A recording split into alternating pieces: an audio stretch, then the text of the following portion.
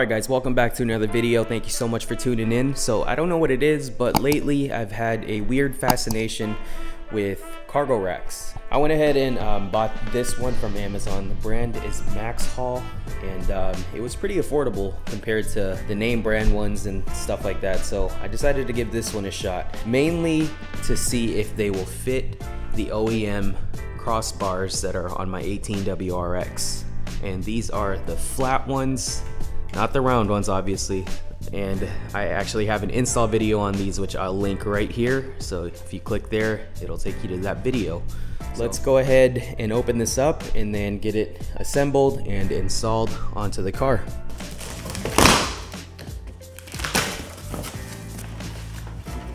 And there we go. If you guys can see that shine. I was hoping of this kind of shine. It's a little wrinkly. It just makes it look a lot more solid, but like I said, for the price, I can't complain. All right, so out of the box, yours should come with 3 pieces, front, middle, back, and all the hardware that's included. There we go. Oh, and I guess this is the model number, the 70115 for the specific one I got. And don't let all the pieces intimidate you. Just by looking at it, it's really simple. You just want to put the 3 pieces together and literally secure it. The toughest thing with this install is probably getting it on your actual car, so just as a heads up. But yeah, let's go ahead and get started on this install. Okay, so just off of the instructions, the first thing it says to do is to lubricate the inside of each large and small protective gasket. Pretty sure these are the gaskets right here.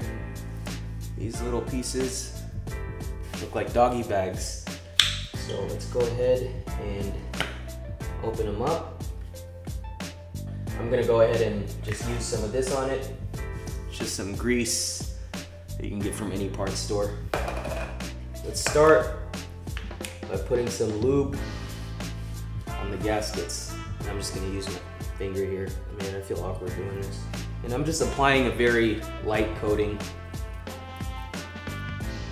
to each of them. The smaller gasket goes on the bottom one, and the larger gasket goes on the top one. So the top bars are thicker than the bottom bars. The first step is to slide the gaskets in place of the middle rack section. All right, hopefully this is a little better.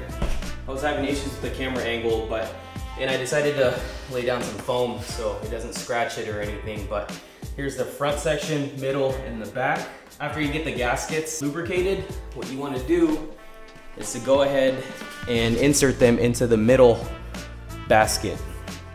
So we have the top one, which is the larger one, and then the smaller one right here on the bottom. So after you get the gaskets in place, you want to go ahead and insert the front section to the middle section. You might need to force it in just because it's not lined up perfectly. There we go. You want to make sure that the holes line up so you can insert the screws in there. So next up, we get the screws and washers, and we simply join them together. Take the screw, put the gasket over it. You want to make sure that the holes are aligned right here, and then you screw that in there until it's secure. And you do the same thing for the bottom portion of it.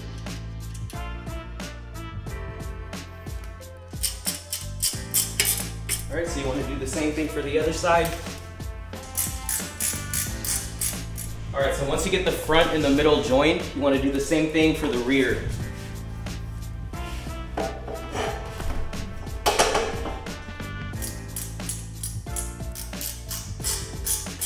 I don't know if it was just mine, but the bottom screws were harder to get in there. These are rubber gaskets, so I screwed it in there until it's flouring out. And I think that's to help prevent water from getting in.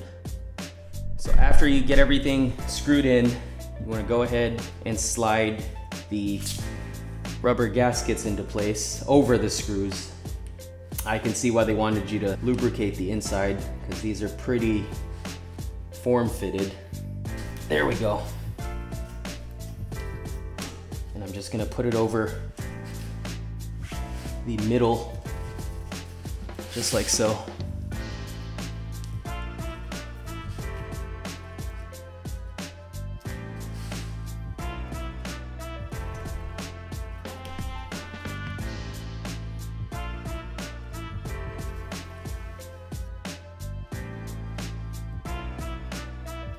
So the rubber gasket's perfectly slid into place, and like I said, I just put it over the connections until the bolt or the screw is in the middle. And the instructions say to secure the wind deflector, but mine is already installed for me. And I should have opened the garage earlier. It's a lot brighter in here now. All right, next step is to install the brackets onto this, but we're gonna have to measure to see how far the bars are spread out apart so that we get an idea of where to measure it on this thing. So it's actually a couple hours later. I had to take care of a couple things, but after you get your cargo basket installed with the screws and the washers and the gaskets are in place, the next thing you want to do is to go ahead and start building your bracket assembly. And I have one right here as an example, as a completed one. So basically this piece goes under here, and your crossbar is supposed to rest in between this metal and the plastic bracket right here. And these are just the caps that we took off of the gaskets earlier, and they just go above this bolt right here just to give it that seal.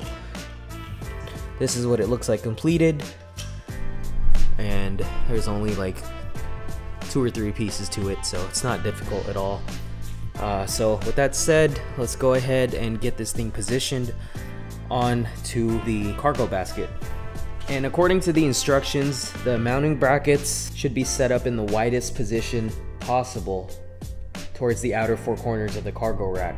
So basically you want them as far out, as far wide as you can get them, whatever's suitable for your crossbars, so that it can balance the cargo. And this thing has a weight rating of 150 pounds, as well as these OEM crossbars. The weight limit on them is 150 pounds as well. So just subtract whatever this weighs with the total capacity for these, and you should get your maximum weight.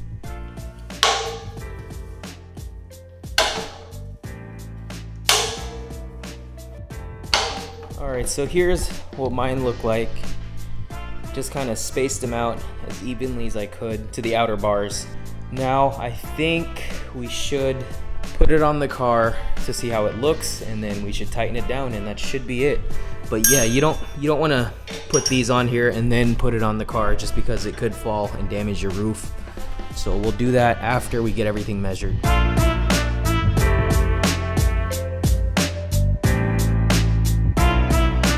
All right, so this is more of a trial and error moment for me. It looks like the way I had the brackets were too wide for the crossbars. So I'm gonna go ahead and move these brackets on the back just one up. So from the front, I'm using the first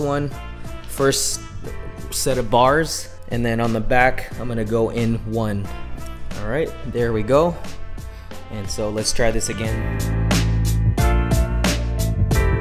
All right, so I like this a lot better. So as you can see, it's kind of hanging out in the back a little more. I prefer it that way just because this is a sedan. If I had a hatchback, then I'd probably want it a little more flush with the gate, but since again it's a sedan, I figure if you extend it a little more to the back, it'll look a lot better. It's your preference how you want to mount it. You know, you can move this bracket one more over this way to have it hanging out the front a little more, but I like it this way, so I'm gonna go ahead and secure it.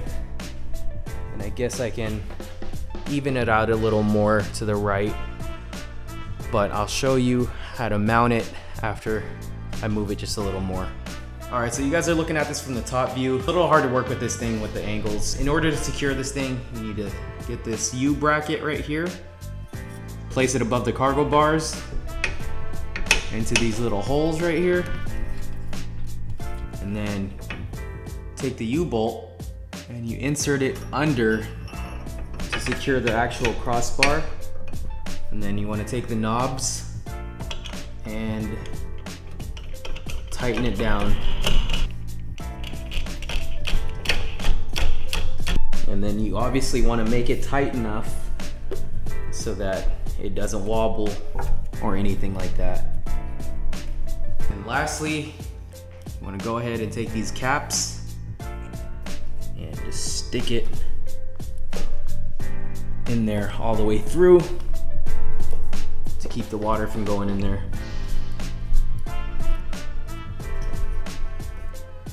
All right, so this is what it looks like so far with one bracket securing the cargo rack. There we go. Little bottom view. And it's not fully centered onto the crossbar, but that's okay because I try to get it as close as I could to the center for the rear. So I'm gonna go ahead and install the other 3 brackets, and then that should complete the install, and I'll give you guys my final thoughts. All right guys, so here we have it. It is now fully installed. All 4 brackets are in place, and this thing is secure and it's not going anywhere. So I had a hard time lining this thing up, but what I learned, so a semi-pro tip here, is that if you guys can see these plastic spacers right here on the bottom, they have these little indentations. They have 1, 2, 3, 4, 5 little indentations. And so what I did to make sure that the brackets are lined up perfectly, or as close to perfect as I can get it on all 4 sides, is I made sure that they are on the same indentation. So the front one, as an example, is on the 3rd indentation, and 1, 2, 3, and it goes the same for the other side. 1, 2, 3. So I made sure to kind of line them up that way, and I just use the indentation as a little guide to make sure that I have them on here evenly. And as far as the back one, it's on 1, 2, almost to the 3rd indentation, and it goes the same for the other side. That's my trick for kind of lining up the brackets. They're obviously not centered fully, but wanted to make sure that both sides are even. So I just wanted to share my final thoughts on this MAXXHAUL steel cargo roof rack, or cargo basket, whatever you want to call it. For the price, you cannot beat it. It looks great. It's a lot sleeker than I thought it would be, and installation was a breeze. Just love the way it looks on the car, and it complements it very well.